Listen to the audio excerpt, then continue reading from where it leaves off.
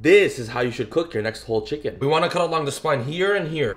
In a blender, add garlic and shallot, chipotle chili powder, some honey. Honestly, that's so cringe. Finish with sriracha and oil, splash in white vinegar, and blend.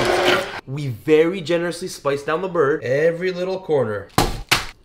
We make a bed out of the veggies, season and oil them down. We introduce the bird to the party, and we bathe in our beautiful marinade. And simply massage in every single crevice. The vegetables should get some love too. Cover and marinate this overnight for maximum results. Cover and bake at 350. After 45 minutes, uncover it, and we go back into the oven. The breast is about a 165 internal. Took about an hour and a half total. No be sleeping on these roasty toasty onions. Greens offset all the calories, and now we have final product. And let's see if it's as juicy as it looks.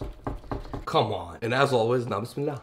The way the chicken breast is that juicy, I am very proud of this recipe.